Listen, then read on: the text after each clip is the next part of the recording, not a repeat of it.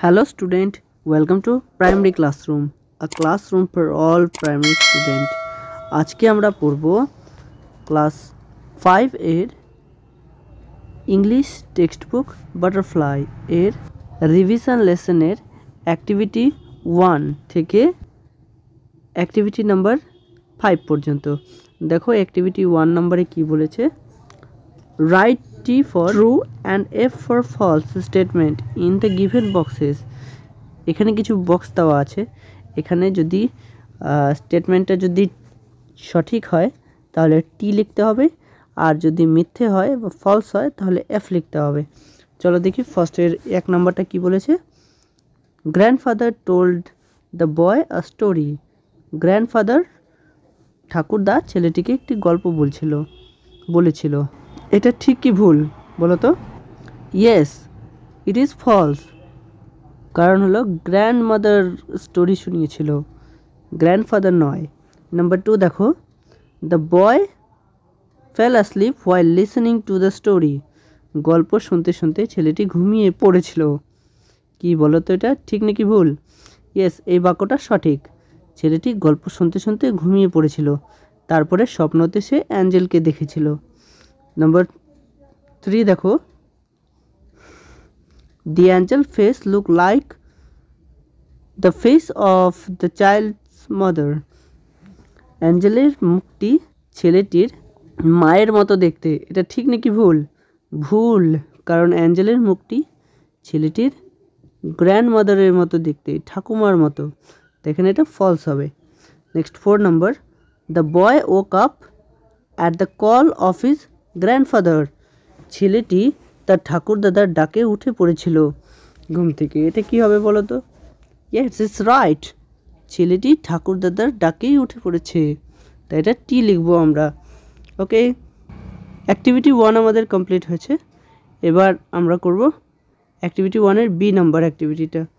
দেখো activity 1-এর number B activity, answer the following question. নিচের প্রশ্নগুলোর উত্তর লিখো। দেখো কি বলেছে, how did grandmother describe the Angel. Grandmother ঠাকুমা অ্যাঞ্জেলের বর্ণনা কিভাবে দিয়েছিল। 2 নম্বর কি হচ্ছে, why do the Angel take children on a tour.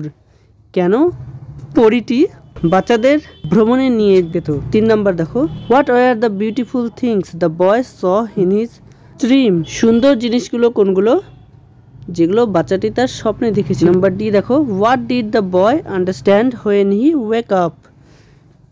ছেলেটি যখন ঘুম ভাঙলো তখন সে কি বুঝতে পারলো। চলো এগুলোর উত্তর আমি আলাদা খাতায় করে রেখেছি, সেখান থেকে দেখে নেই। দেখো এখানে করে রেখেছি। 1 নম্বর কোশ্চেনটা ছিল, how did grandmother describe the Angel. ঠাকুমা পরীটির বর্ণনা কিভাবে দিয়েছিল। দেখো উত্তর কি লিখেছি, grandmother described that there was an angel with bright wings and she took little children on a tour of the sky if they were good. ঠাকুমা অ্যাঞ্জেলটির সম্পর্কে বর্ণনা করে বলেছিল যে সেখানে একটি অ্যাঞ্জেল ছিল বা পরী ছিল যার ডানাগুলো খুব উজ্জ্বল, এবং সে ছোট শিশুদের নিয়ে যায় আকাশে ভ্রমণে যদি তারা ভালো হয়। ঠিক আছে, নেক্সট বি নাম্বার কোশ্চেন দেখি এবার, why do the Angel take children on a tour. পরীটি কেন বাচ্চাদের আকাশে নিয়ে যেত ভ্রমণে। অ্যান্সার হবে, the Angel took children on a tour if they R good. যদি তারা ভালো হতো তাহলে অ্যাঞ্জেলটি আকাশে ভ্রমণে নিয়ে যেত বাচ্চাদের। দেখো সি নাম্বারটা, what are the beautiful things the boy saw in his dream. সেই সুন্দর জিনিসগুলো কি যেগুলো ছেলেটি তার স্বপ্নে দেখেছিল। আমি লিখে রেখেছি, দেখো, sparkling stars, a bright moon war the beautiful things the boy saw in his dream. চকচক করছে তারাগুলো, উজ্জ্বল চাঁদ হলো সেই সব বিউটিফুল থিং যা ছেলেটি তার স্বপ্নে দেখেছিল। নেক্সট দেখো কি বলেছে, what did the boy understand when he woke up. ছেলেটি কি বুঝতে পেরেছিল যখন সে ঘুম থেকে উঠল? দেখো, the boy understand when he woke up that all of it was a dream. ছেলেটি বুঝতে পেরেছিল যে ঘুম থেকে ওঠার পরে যে এতক্ষণ ধরে সে যা কিছু দেখছিল সবই একটা স্বপ্ন। চলো, অ্যাক্টিভিটি 1B কমপ্লিট হলো। এবার আমরা করব অ্যাক্টিভিটি নাম্বার 2A। দেখো কি দেওয়া আছে, match the animals with their young ones and right there name in the given boxes. দেখো এখানে কিছু অ্যানিমালের নাম লেখা আছে,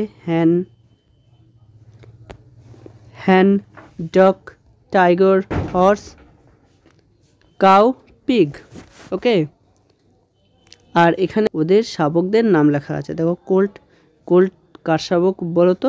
ইয়েস, হর্সের শাবক হচ্ছে কোল্ট। পিগলেট হলো পিগের শাবক। কাফ হলো হচ্ছে কাউয়ের শাবক। চিক হলো হেনের শাবক বা মুরগির শাবক। কাব দেখো টাইগারের শাবক বা বাঘের শাবক। ডাকলিং হলো ডাকের শাবক। ওকে, অ্যাক্টিভিটি 2B দেখো, write the name of the adult animal or birds, one is done for you. অ্যাডাল্টদের, যারা বয়স্ক জীবজন্তুগুলোর নাম লিখতে বলছে, তাদের বাচ্চাদের নাম দেওয়া আছে এখানে। 1 নম্বর দেখো, পাপি, PUPPY, পাপি হচ্ছে ডগের শাবক, ডগ। তারপরে দেখো কিটেন, KITTEN, কিটেন মানে হচ্ছে বিড়াল শাবক, বিড়াল ছানা, এটা হচ্ছে ক্যাট হবে। কিড মানে হচ্ছে ছাগল ছানা, এটা গোট হবে, GOAT, গোট মানে ছাগল।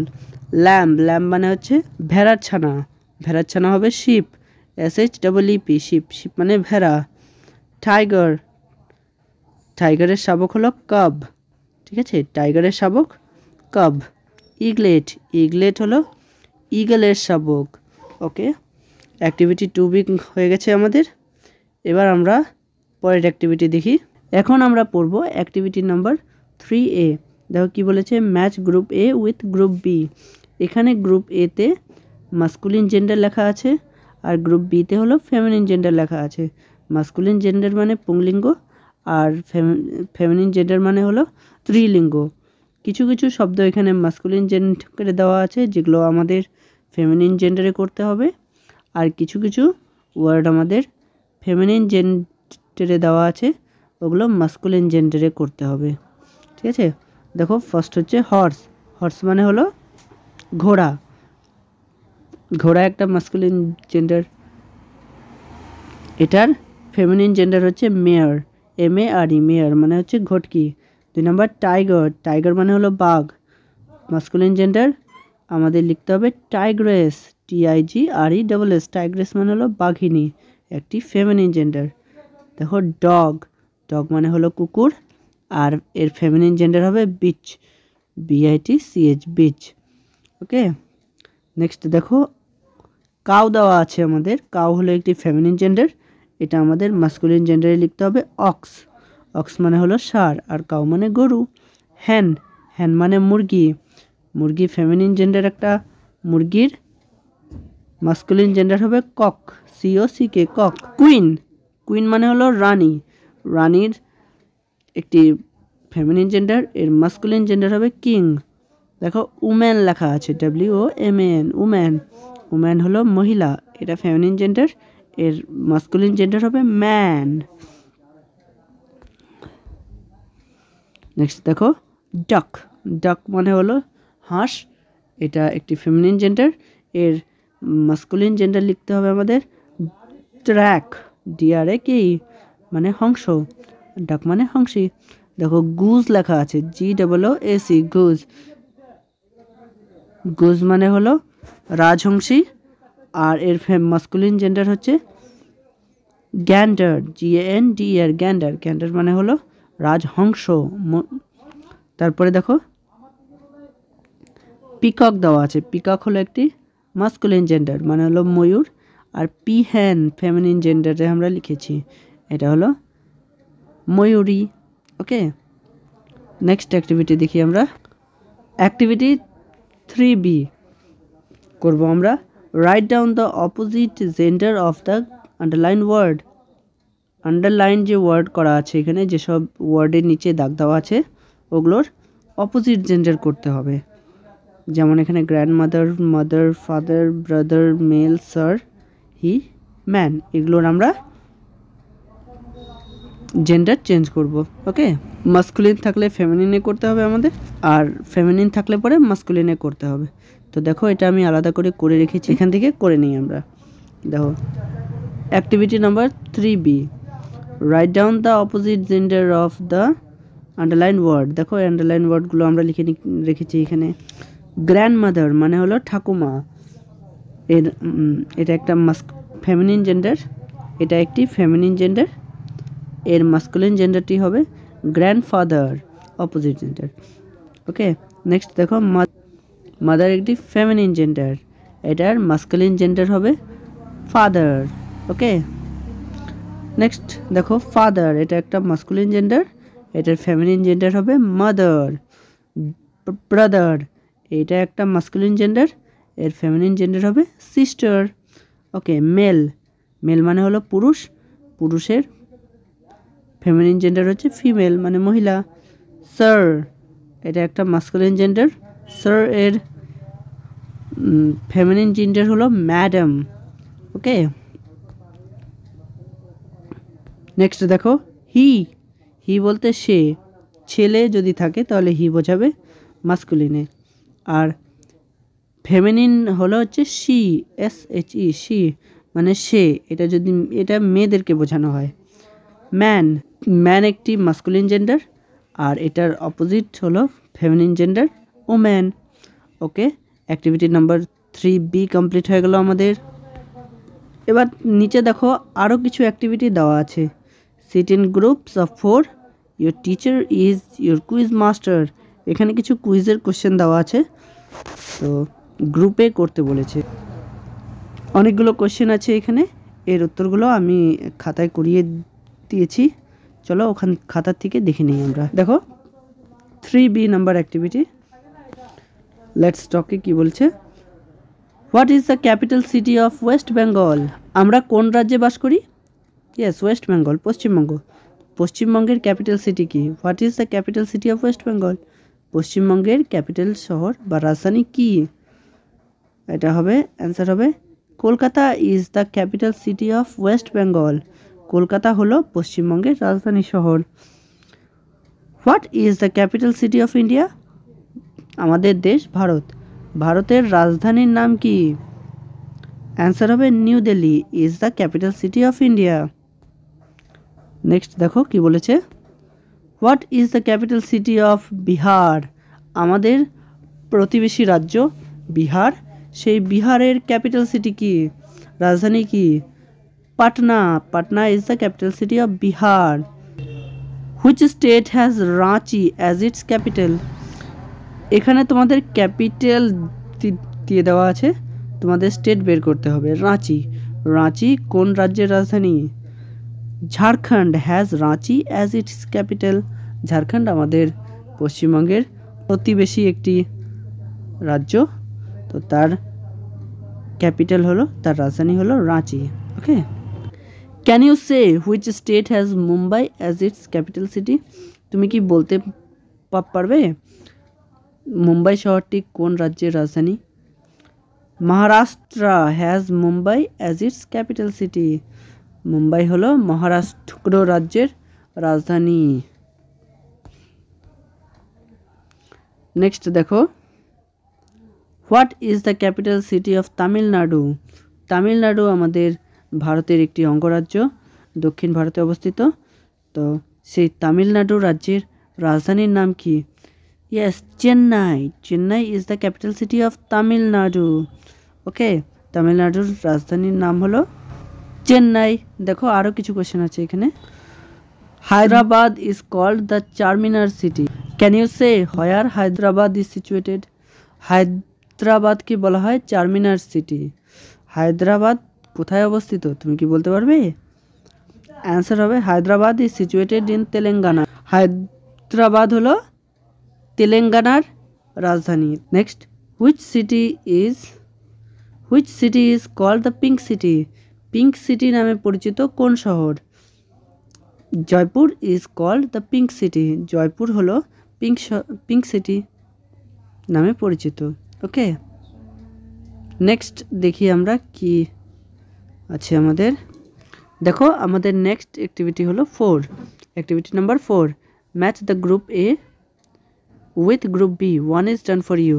গ্রুপ এর সাথে গ্রুপ বি কে ম্যাচ করতে বলেছে। এখানে কিছু পেশার নাম আছে, আর গ্রুপ এতে কিছু পেশার নাম আছে, আর গ্রুপ বিতে হচ্ছে সেই পেশাগুলো কি সম্পর্কে সেটা লেখা আছে। চলো ম্যাচ করি আমরা। একটি করে দেওয়া আছে, ম্যাশন করে দেওয়া আছে। ম্যাশন মানে হচ্ছে রাজমিস্ত্রি। ম্যাশনের কাজ হচ্ছে মেক হাউস, বাড়িঘর তৈরি করা। 2 নাম্বার দেখো পোর্টার। পোর্টারের কাজ হলো ক্যারি ইজ গুড, মালপত্র বহন করা। পোর্টার কথার অর্থ হলো কুলি। ওকে, নেক্সট দেখো ডক্টর। ডক্টরের কাজ হচ্ছে লুক আফটার পেশেন্ট। ডক্টরের কাজ হলো রোগী দেখা। এর পরের নাম্বারটা দেখো সোলজার। সোলজার হবে ফাইট ইন ওয়ার। সৈনিকেরা যুদ্ধে লড়াই করে। ওকে, বারবার মানে হলো হচ্ছে নাপিত। বারবারের কাজ হচ্ছে কাট হেয়ার, চুল কাটা। নেক্সট দেখো পাইলটের কাজ হচ্ছে ড্রাইভ এরোপ্লেন। পাইলট যারা আছে ওরা হচ্ছে এরোপ্লেন ওড়ায়। নেক্সট দেখো কোবলারের কাজ হচ্ছে রিপেয়ার শুজ। কোবলার কি করে? কোবলার আমাদের জুতা মেরামত করে। পোটার মানে হচ্ছে কুমোরের কাজ হলো মেক আর্দেন পটস, মাটির পাত্র তৈরি করা হলো কুমোরের কাজ। দেখো পোস্টম্যানের কাজ হচ্ছে ডেলিভার লেটার। পোস্টম্যান চিঠি বিলি করে। তারপর দেখো ওয়াশারম্যানের কাজ কি? Washes clothes. ওকে, ওয়াশারম্যান কাপড় কাচে। কার্পেন্টারের কাজ কি? কার্পেন্টারের কাজ হলো make chair table. Carpenter chair table তৈরি করে। টেইলারের কাজ হলো স্টিচেস ক্লথ। টেইলার হচ্ছে জামা কাপড় সেলাই করে। Stitches cloth. ওকে, 4 নাম্বার অ্যাক্টিভিটি আমাদের কমপ্লিট হয়েছে। এবার আমরা পরের অ্যাক্টিভিটি দেখব। অ্যাক্টিভিটি নাম্বার 5 কি বলেছে? Choose the right word from the once given in bracket. এখানে ব্র্যাকেটের মধ্যে কয়েকটি ওয়ার্ড দেওয়া আছে, ওখান থেকে সঠিক ওয়ার্ডটি বেছে নিয়ে আমাদের সেন্টেন্সটি করতে হবে। কি বলেছে?